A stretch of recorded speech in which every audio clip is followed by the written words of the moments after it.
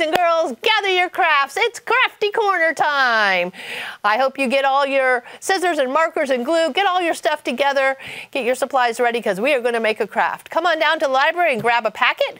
We are going to be making this really cute kite today. In your packet, you're going to have some little strips of paper. You are going to have some white paper, a kite template, and just a plain black background. So that's all you're going to need today. It's very, very simple. The first thing you're going to do is want to cut out our kite template. Now there are parts here that are dotted. Anytime you see a dotted line on a template, that does not mean to cut it, okay? That's the part we're going to fold. So we're going to cut on the outside edge here, and then we're going to go ahead and cut the rest right there on the solid line. Solid line means cut, boys and girls, and folded, or a dotted line means folded. So we're going to go ahead and get this all cut out. We're going to throw our trash away. Now, where it says to fold, we're going to take this line and fold right on that line. This is going to help us glue this piece down, this little tab, little flap, and that way it will look 3D. So we're going to come over here to the other side, look for that line, and fold it down.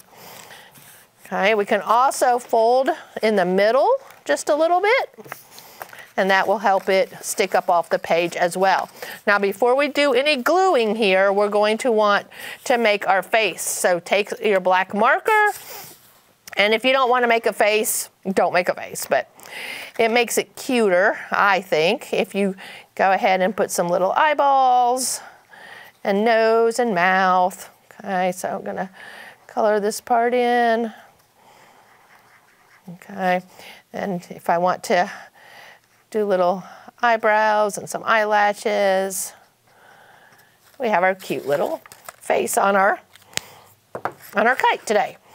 These are going to be the kite tails, so we're going to want to sort of fold them in half, but not laid right on top of each other.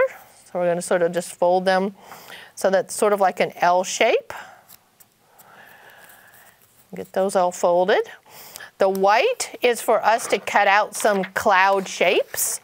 So I'm just going to wiggle my scissors back and forth a little bit till I get something that I think sort of looks like a cloud.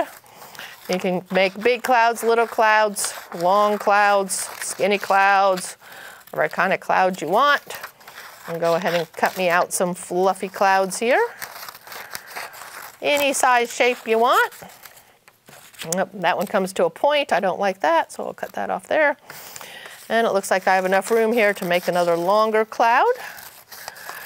There we go. Now, before you do any gluing, you want to place all this on your paper here. So where do I want to put stuff? And I can even glue it so that it's sort of coming off the page a little bit. And that would probably be pretty good. Maybe I'll have a cloud down here if my kite's way up in the sky. So it's just computer paper onto cardstock paper, so a glue stick will work. So I'm just going to give each of these clouds a little glue. Now if you notice, I didn't glue all of this one because it's sticking off the paper. I don't want that to stick to my table. Here I'm going to glue and just lay it up here across the top. Same thing with this one. We put lots of glue on there. And this cloud's going to go down here. Okay, now we can place our kite. We'll have to wait for that. Now for the glue, you're going to only want to glue on these tabs. If you have white glue, that would work, but the glue stick works just as well. So I'm going to sort of fold that up. Stick that down, press just those tabs so he's coming right off the paper. Then we're going to want to draw the string and sort of just make it a loop-de-loop. And then these little guys go on your loop, the little paper line that you drew. So you don't need to glue all of it down either. We're just going to glue that one down. It can even be coming off the paper some like this, that's fine. I'm just gluing one of those tabs. because the little tail part of your kite helps balance it and helps it get up in the air. And there we have that one. And one more over here. And just try to glue that so that it's like it's hanging on to that string of your kite.